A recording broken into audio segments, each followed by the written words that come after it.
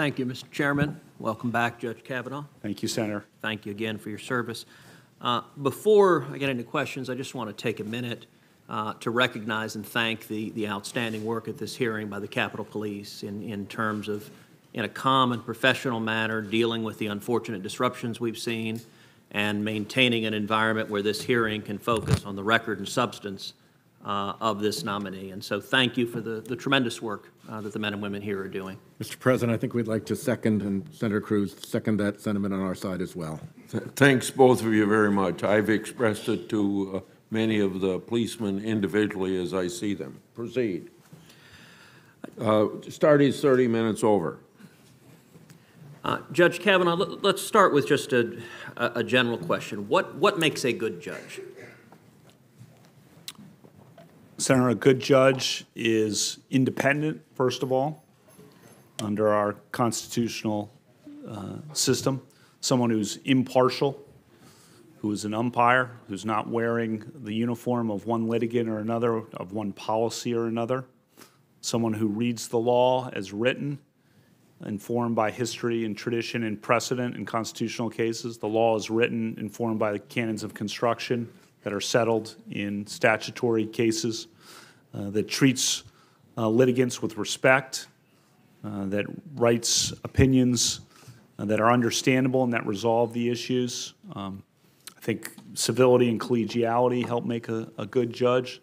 A good judge understands that real people are affected in the real world, the litigants in front of them, but also the other people affected by the decisions the judge decides or the court decides in a particular case. A good judge pays attention to precedent, which is in constitutional cases, of course, rooted in Article 3 and critically important to the stability and predictability and reliance interests that are protected by the law. So there are a number of things that go into making a good judge. A work ethic. It's hard work to dig in and find the right answer in a particular case, and I think that's critically important as well. Judicial temperament. There are a lot of factors that go into it, and those are some of them. I'm sure there are more. One of the things I was looking at, it's striking both the overheated rhetoric we have heard from some of our Democratic colleagues and also from some of the protesters over the last two days. I took a look at your record compared to that of Judge Merrick Garland. Judge Garland, of course, was appointed to the D.C. Circuit by Bill Clinton, and he was President Obama's nominee to the U.S. Supreme Court. What I found that was striking is that in the 12 years you've been on the D.C. Circuit, of all the matters that you and Chief Judge Garland have voted on together, that you voted together 93% of the time. Not only that, of the 28 published opinions that you've authored, where Chief Judge Garland was on the panel, Chief Judge Garland joined 27 out of the 28 opinions you issued when you were on a panel together. In other words, he joined 96% of the panel opinions that you've written when he was on a panel with you. And the same's true in the reverse. Of the 30 published opinions that Chief Judge Garland has written on a panel, you've joined 28 out of 30 of them, over 93% of those opinions. What is your reaction to those data and the level of agreement? Well, I think we're trying hard to find common ground and to, as I've said before, he's a great judge, a great chief judge, and he's very careful and very hardworking, and we work well together and try to read the statute as written, read the precedent as written, and he's a judge who does not, like I try to be as well, a judge who's not trying to impose any personal preferences onto the decision, but take the law as written, and that's what I've tried to do in those cases, and that probably explains some of that. I think it also goes back to I think judges are distinct from policymakers, and I think that shows up when you dig into the actual details of how courts operate and go about their business. You, of course, know well, Senator, from all your arguments and seeing judges decide cases in real time.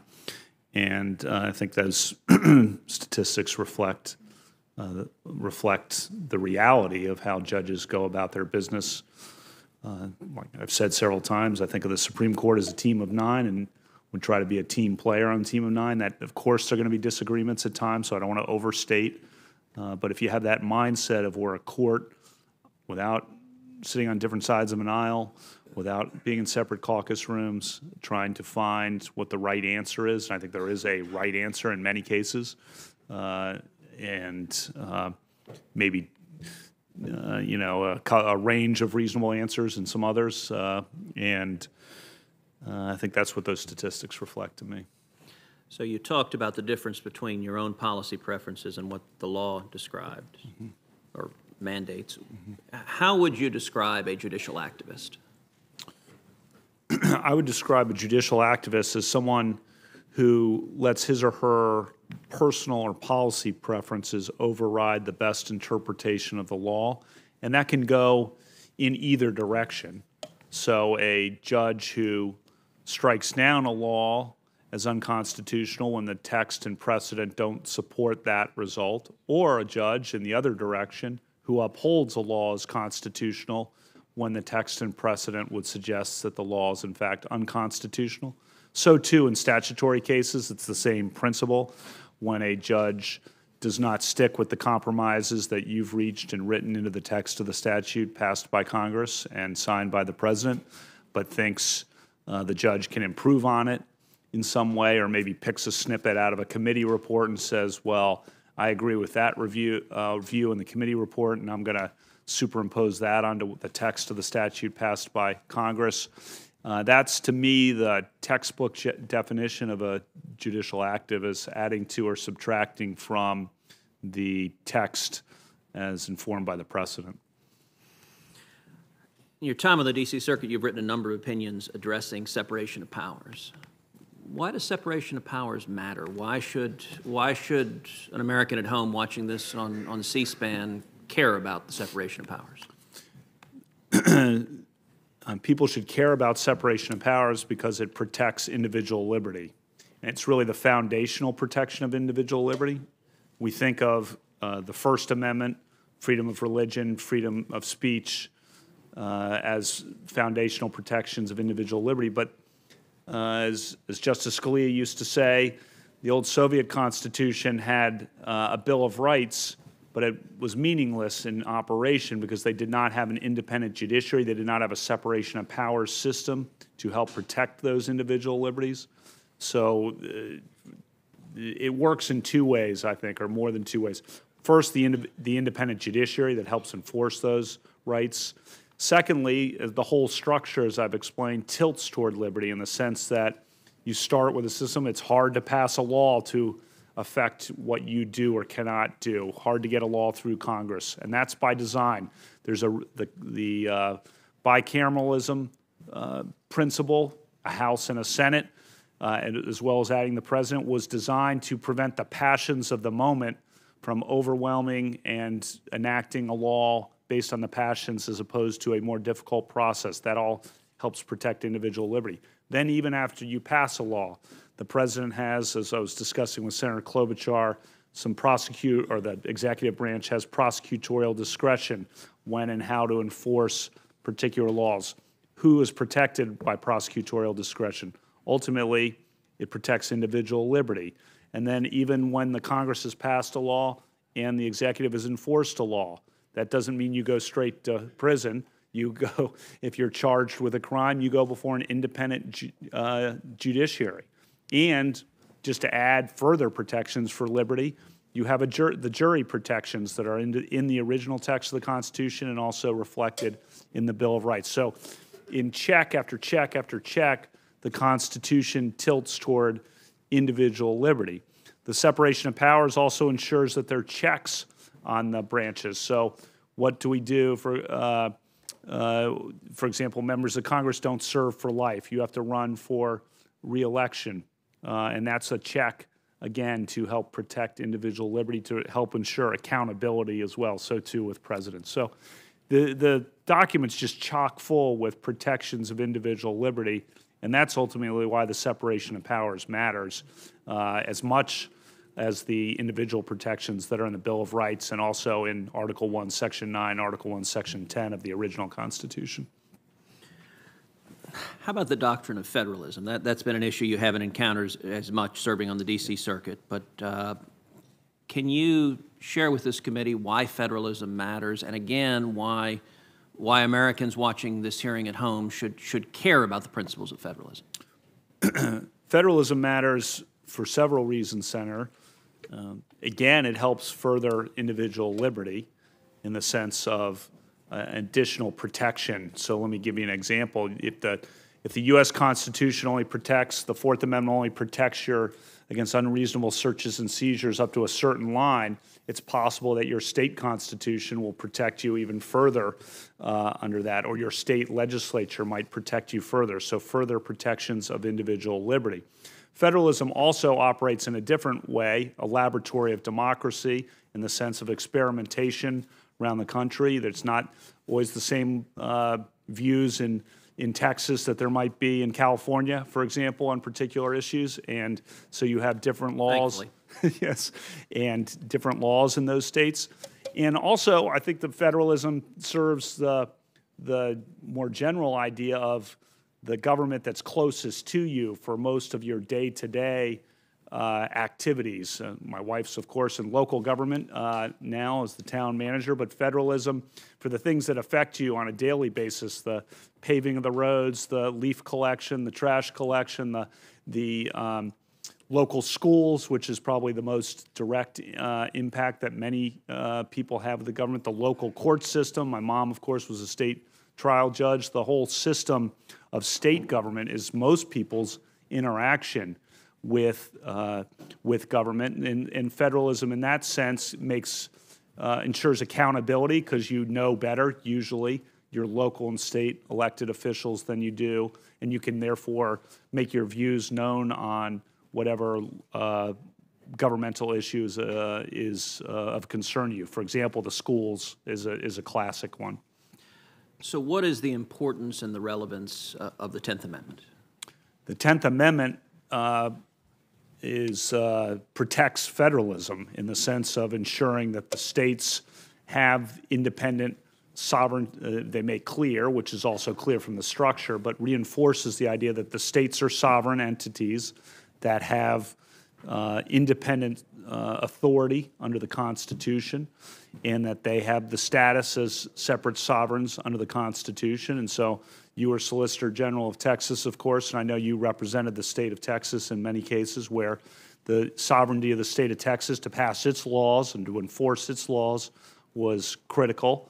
And the sovereignty of the individual states is important for the people, again, both for the accountability, the local government, and also for the protection of individual liberty. And I think the 10th Amendment underscores that. It also it helps underscore something else, which is the states can't be commandeered by the federal government.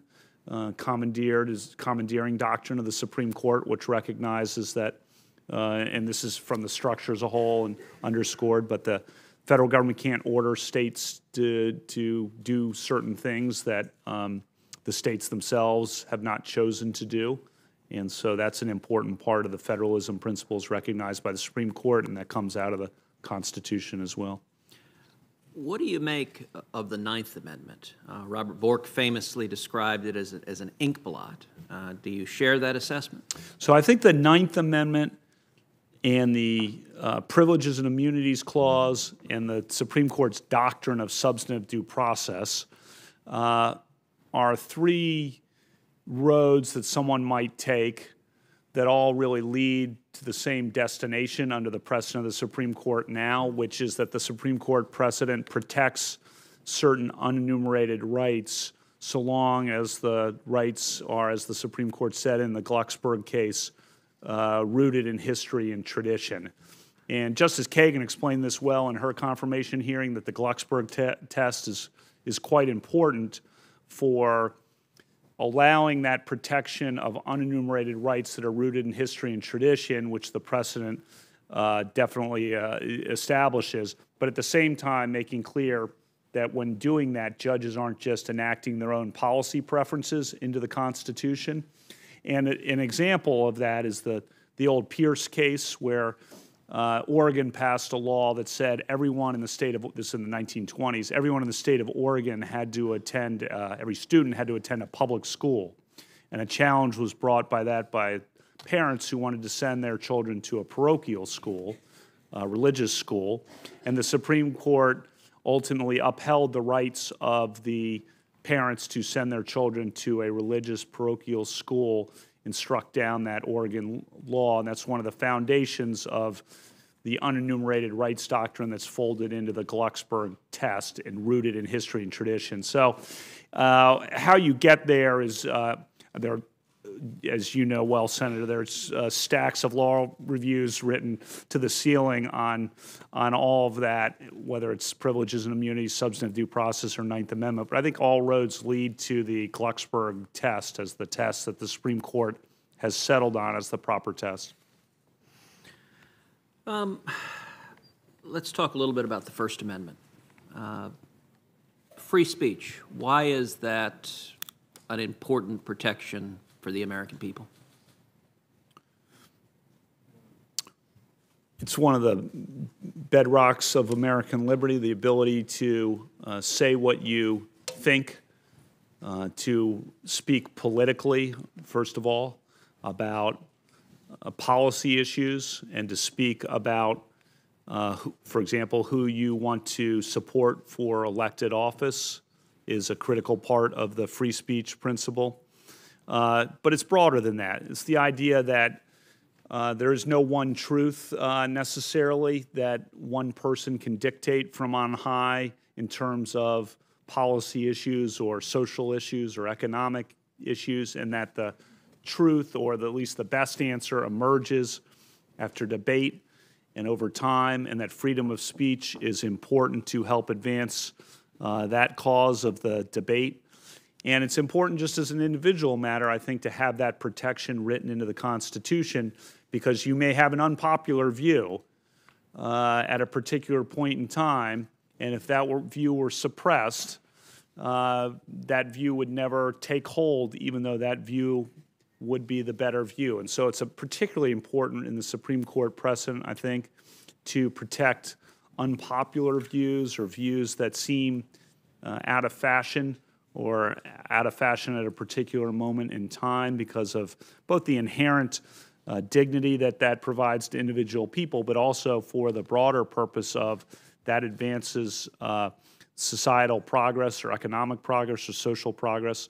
Most good ideas were unpopular at one point or another and take time to take hold and I think the framers understood that. Look at where they came from and how they had to fight against suppression of speech and suppression also of religious liberty, of course, in how they came about. So for free speech is critically important. I think, again, Justice Kennedy and Justice Scalia in Texas versus Johnson, what could be more unpopular than burning the American flag? And yet they upheld the right to do that, not because they liked it, and that's the whole point of Justice Kennedy's concurrence, but because they thought the First Amendment had to protect the most unpopular of ideas in order to accord with the precedent and principle of free speech.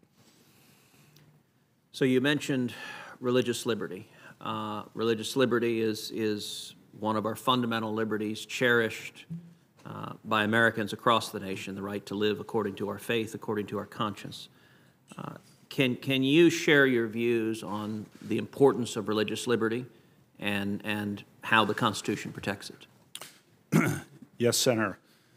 To begin with, it's important in the original Constitution, even before the Bill of Rights, that the framers made clear in Article 6, no religious test shall ever be required as a qualification to any office or public trust under the United States. So that was very important in the original Constitution, that the framers thought it very important that there not be a test to become a legislator, to become an executive branch official, to become a judge under religion. recognizing the religious freedom, at least to serve in public office. And then, of course, in the First Amendment to the Constitution, ratified in 1791, the principle of religious liberty is written right into the First Amendment to the Constitution. And the framers understood the importance of protecting conscience. It's akin to the free speech protection in many ways. And no matter what God you worship, or if you worship no God at all, you are protected as equally American, as I wrote in my Newdow opinion. And religions, if you have religious beliefs, religious people, religious speech, you have just as much right to be in the public square and to participate in the public programs as others do. You can't be denied just because of your religious status. And the Supreme Court has articulated that principle in a variety of different ways in particular cases. You look at, for example,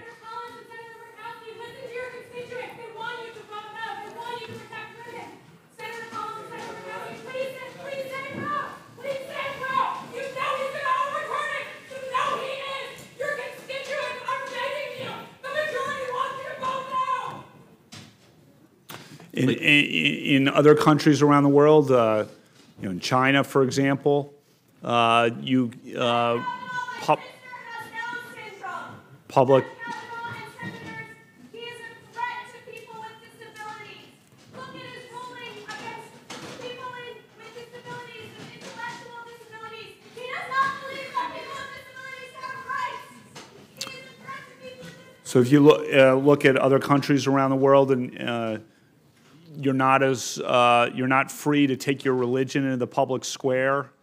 Crosses are being knocked off churches, for example, or you can only practice in your own home. You can't bring your religious belief into the public square. Without the information about Judge Kavanaugh, you can't tell. Many people don't know that he is lying. And the being able to participate in the public square is a part of the American tradition, I think, as a religious person, religious speech, religious ideas, religious thoughts. That's important. So, too, on the Establishment Clause, some of those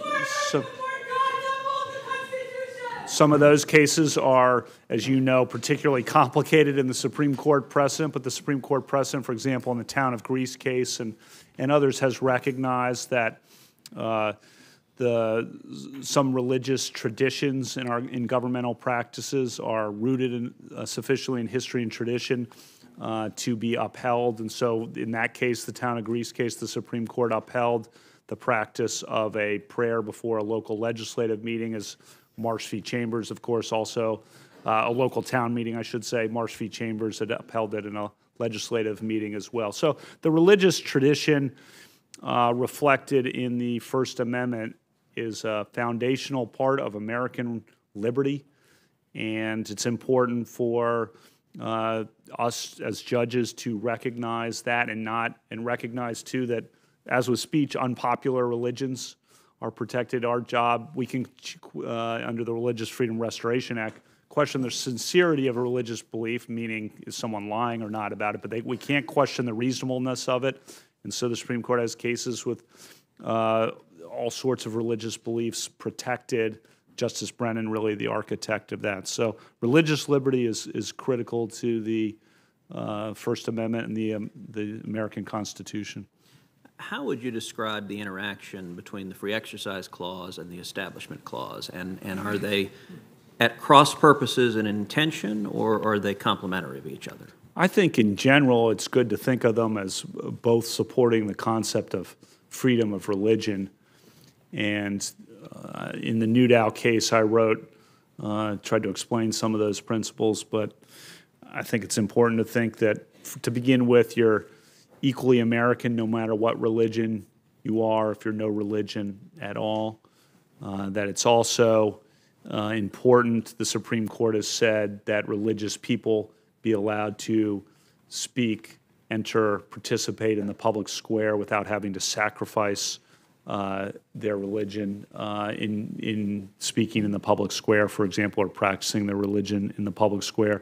At the same time, I think both clauses protect the idea or protect against coercing people into practicing a religion when they might be of a different religion or might be of no religion at all. So the coercion idea, I think, comes really out of both clauses as well.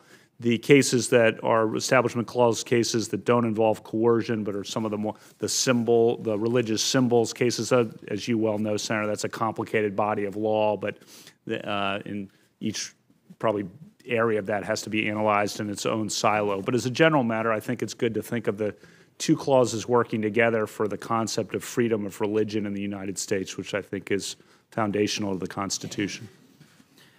When you were in private practice, you represented the Adat Shalom synagogue pro bono. You did that for free. Can you describe for this committee that representation and why you undertook it? I undertook that representation to help a group of people who wanted to build a synagogue, but were being denied the ability to do that based on a zoning ordinance that seemed to be the application, at least, of a zoning ordinance in a way that seemed to be discriminating against them because of their religion, and that may have allowed other buildings to be built there, but they were being blocked or at least challenged from building a synagogue there. So it seemed to me potentially a case of religious discrimination that was being used to try to prevent them from building. So I wanted to, I agreed to represent them because I wanted to do pro bono work, and I always like to help the community. In that case in particular, I thought these people who want to build their synagogue have the right to do so, as I saw it under the law, and I thought I could help them do so, and we did prevail in the district court in Maryland, and that synagogue now stands, and they were very grateful, and so that was the kind of litigation. That was the couple of years I was actually at a law firm, but did some pro bono work, and that was very rewarding pro bono work to have a real effect on real people in their practice of their religion in the state of Maryland. So that's something that means a lot to me. They gave me something, a thing to hang on the wall, Justice, Justice, shalt thou pursue, which has hung on my wall in my chambers the whole 12 years I've been there, as just a reminder of a representation I had in the past and the importance of equal treatment and religious liberty and a successful pro bono representation that meant a lot to me. Well, and I'll note some of the Democratic senators on this committee.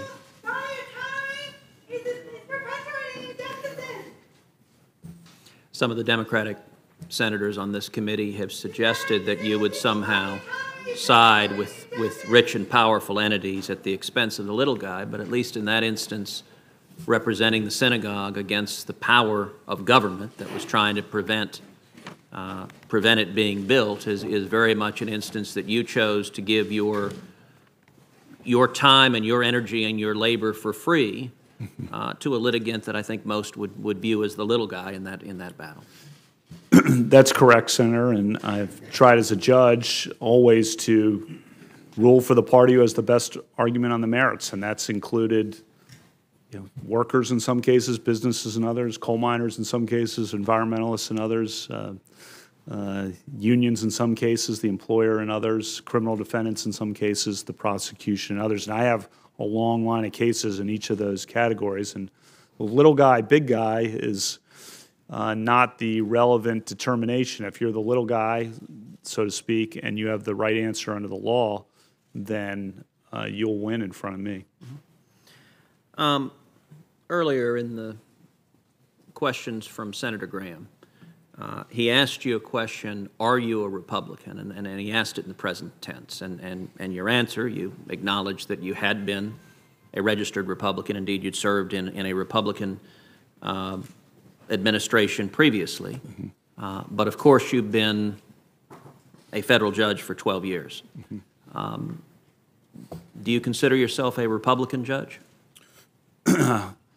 I'm not sure what the current registration is, but shortly after I became a judge, I assume this registration, I haven't changed it, but I don't know if it's still listed, but shortly after I became a judge and had voted, I think, in one election, I read about the second Justice Harlan having decided that he didn't want to continue voting while being a federal judge. And I thought about it, that practice, and I will be the first to say I'm not the second Justice Harlan, and not trying to compare myself in any way to him, but I thought that was a good model for a federal judge, just to underscore the independence, because we're not supposed to participate in political activities, go to rallies, give money, and that kind of thing. And it seemed to me that voting is a very personal expression of your policy beliefs in many ways, and your personal beliefs. And I'm not trying to... Let me ask one final question, because Yeah. my time is expiring, and I want to end Yeah. on a lighter note. Yeah.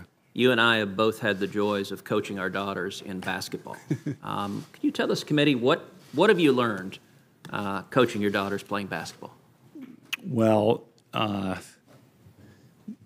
it's been a tremendous experience to be able to coach them for the last 7 years, and all the girls on the team.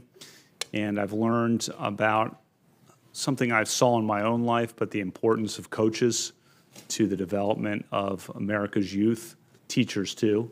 But coaches can have such an impact, I think, on building confidence. And when you see, I've coached girls, so when you see the girl develop confidence over time, or you see their competitive spirit, the teamwork, the toughness that's developed over time, the drive, win with class, lose with dignity, winning and the ability to lose, but still put forth your best effort.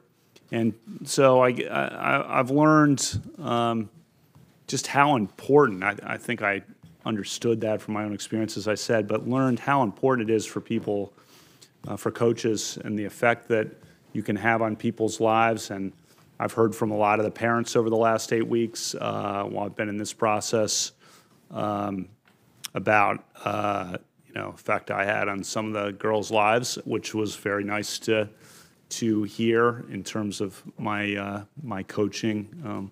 So, like I said yesterday, coaches have such an impact on people, and I've learned that. That's why, as Senator Kennedy said in my individual meeting, I hope you keep coaching, and I'm going to, either way this comes out, I'm going to try to keep coaching. Thank you, Senator.